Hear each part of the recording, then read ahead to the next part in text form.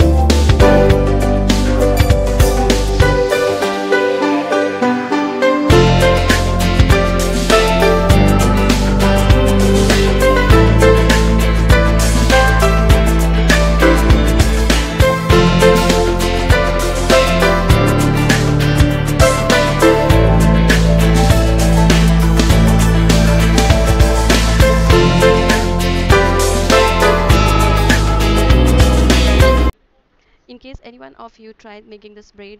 Please leave a comment in the below section and let me know your experiences. I hope you all enjoyed today's tutorial. It is very quick and easy tutorial. So this is Hashmuamuah signing off for today. We'll be back very soon with another video of mine. So till then, goodbye, see ya, take care.